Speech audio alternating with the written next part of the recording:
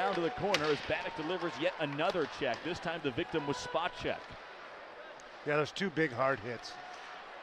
Now here comes Rockford after a steal at center. Goss moving in, shoots up It's high, in. rebound loose, they score!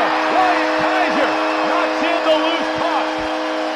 1-0 Rockford. Kaiser's got really quick feet. He really, he's really skilled and he's really moving his feet. I think, because I missed, when you're on the road, but the time that he's come down, he's really, you can see he's really finding his groove, and that's an example of playing a lot. He's been so impressive since coming down from the National Hockey League. David Gus made the play. He shot it up high on McIntyre, and Wyatt Kaiser was the third man in. He got to the rebound and knocked it in. It's Kaiser's first American Hockey League goal. Chase. I like seeing Rolston play that type of game where he's maneuvering the corner. I think that's his strength, is moving his feet, creating opportunity. Turnover, gave it right to Beckman in front of the Rockford net. And now Iowa has the puck in the offensive zone. Shot from the point, deflects in, and they score. Iowa ties the game at 1. I believe it was Adam Beckman who had the deflection to knot things up with 12:39 left here in the first. Yeah, you got to really take away those shooting lanes from the point. It's just too clean of a shot. They had a lot of traffic in front. Beckman gets his 6th goal of the season.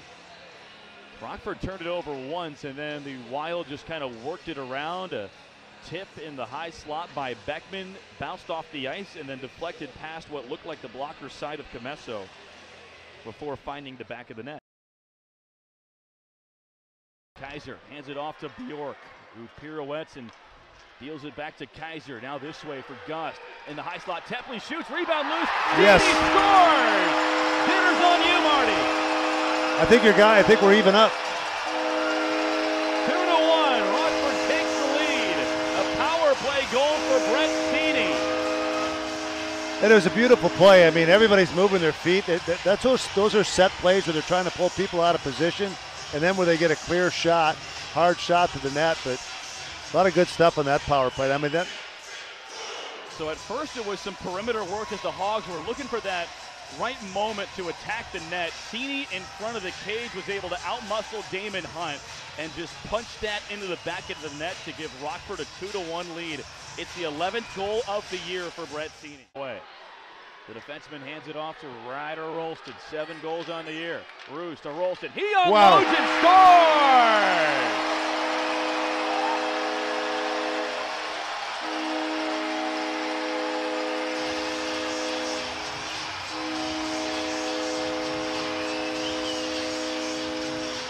A deadly one-timer from Ryder Rolston, and the Hogs are up 3-1 here in the third.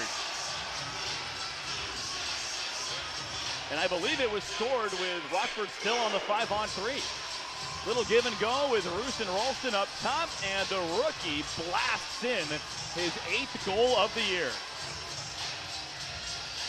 They're having a discussion right now to see if that was scored when Mason Shaw was still in the penalty box.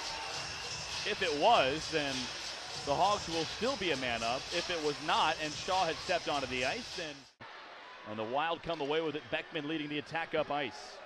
Del Mastro back for it. And he's able to flip it to the line. Glove down by Case. Hardman able to shoot at the empty net, and he scores.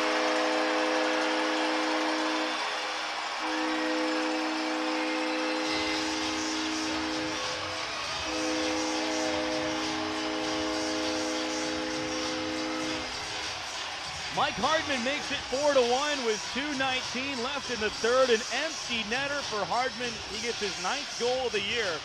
And Rockford has all but put this one in the books. Yeah, he didn't baby that one. I think Lippin wish he would have put a little bit more on. Got that other one up in the air a little bit. Hardman's a veteran pro, and he's